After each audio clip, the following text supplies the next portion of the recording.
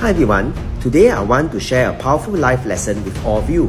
It's a reminder that no matter how good looking or successful someone may appear, or how much money they make, nobody in this world is above you or beneath you. You see, society often idolizes people based on their looks, achievements, or social status. But here's the truth, we are all human beings with our own unique strengths, weaknesses, and journeys.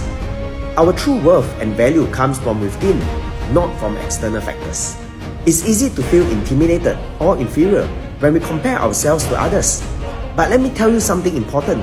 You are just as deserving of respect, success, and happiness as everyone else. Your dreams, talents, and potential are valid, no matter what.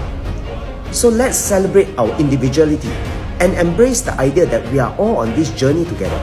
We should support each other, learn from one another, and uplift each other, regardless of external appearances or achievements. Remember, it's not about being above or beneath anyone.